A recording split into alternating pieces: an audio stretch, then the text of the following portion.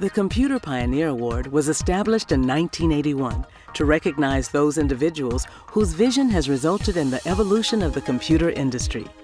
A silver medal is presented to exceptional individuals who have contributed significantly to the development of the computing field. During the 1970s, when he was a graduate student, Stephen Furber was an electronic hobbyist, someone who could use a handful of chips to create a device as simple as a guitar wah-wah pedal or as complicated as a desktop computer.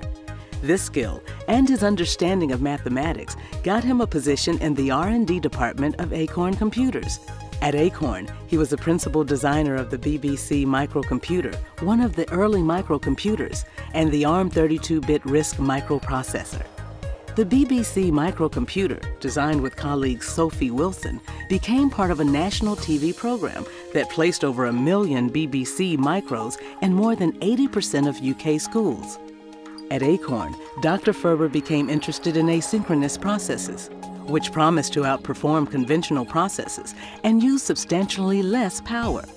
He demonstrated the value of such chips in 3 systems. His work paved the way for ARM microprocessors to be the most common chip used in energy-sensitive products, such as cell phones and tablet computers. The number of ARM processor cores now shipped exceeds 30 billion, or more than 4 ARM microprocessors for every person on Earth. In the late 1990s, Dr. Furber shifted his interest from one branch of computer science to another.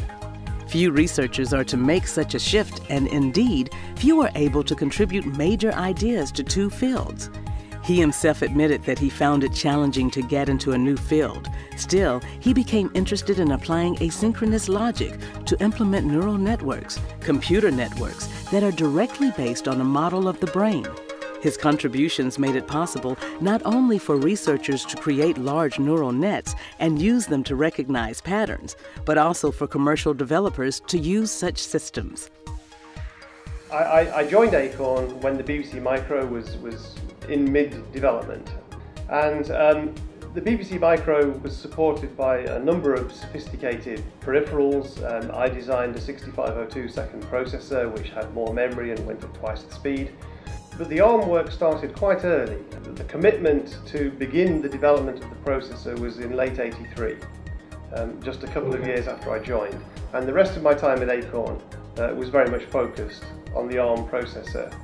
Of course, about a month or 2 after I left, Apple came knocking at the door, and we all know what happened thereafter.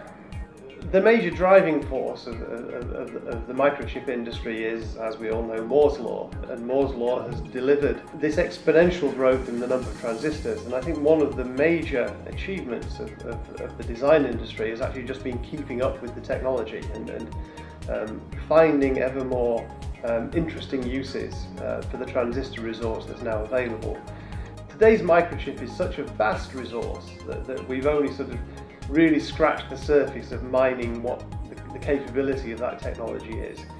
So I think the most important lesson I try to impart to students is that the world of technology is still wide open, that there are still opportunities, that you know, not everything that needs doing has been done by any means.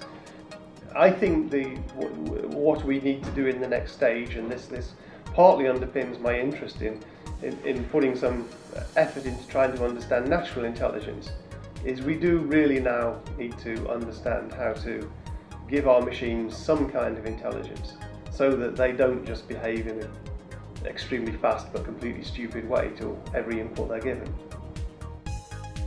Through his research and numerous publications on the ARM processor, Stephen Furber has fundamentally transformed computing and enabled today's mobile computing revolution. He is a highly deserving recipient of the 2013 Computer Pioneer Award.